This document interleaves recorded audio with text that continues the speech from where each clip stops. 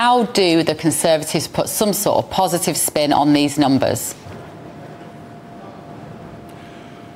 Well, they're trying to. So James Cleverly, who's the new Home Secretary, is telling us that they've expanded their health visa scheme to just need for more social workers.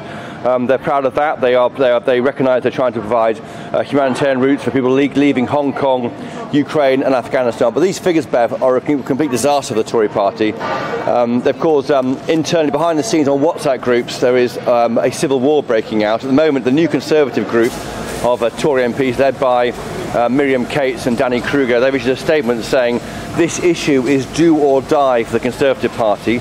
They're saying high rates of migration, depressed wages, reduced investment in skills and technology, put unsustainable pressure on housing and public services, and threaten community cohesion. All of which many on the right would agree with. There's a problem here. Everyone knows about the issue with small boats. That's tens of thousands of people arriving across the water on the south coast of this country. That's almost a symptom of a bigger malaise that the government is allowing more than 1.2 million people to come here net. That's the net number, not those who have left. The ones who come here, taking off those who have left, coming here, settling in here, when we have all sorts of problems with public services being stressed and housing. And that's a choice that's made by the people behind me in Downing Street, a political choice, and that's part of the problem. That's what many MPs can't understand. The vote was to take back control of borders in 2016. Well, it appears that hasn't happened 7 years later. Chopper, do you think that today's figure now, the latest figure that we have for legal net migration of 672,000 up to June of 2023 will have electoral implications? It will do. I'm trying to find out for GB News viewers what Suella Braverman thinks of this. Of course, the Home Secretary until a week last Monday. Now, she told me, for example, on my podcast I did for another news organisation in October 2022, that she wanted to get these figures down to tens of thousands.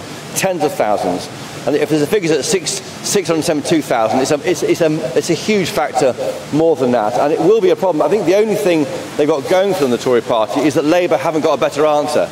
Labour's answer is simply to increase and make better relations with enforcement bodies on the continent. But they're not doing anything. They're not doing more than the Tory party. The Tories are trying to make Rwanda work, break the model of these gangs who traffic people across the channel. But again, that's not the story here. That's about the illegal migration arrivals. This is a legal number. And part of the problem is, Bev and Mark, that you've got a lot of people on benefits who aren't working. We've got a very tight labour economy. The Treasury, also behind me, number 11 Downing Street, they want people to come into the country to take these jobs and get the economy growing. So it's in quite a bind, I think.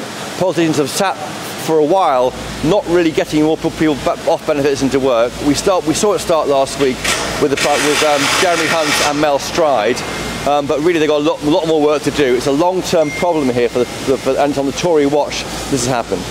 OK, all right, thank you very much. Christopher Hope there.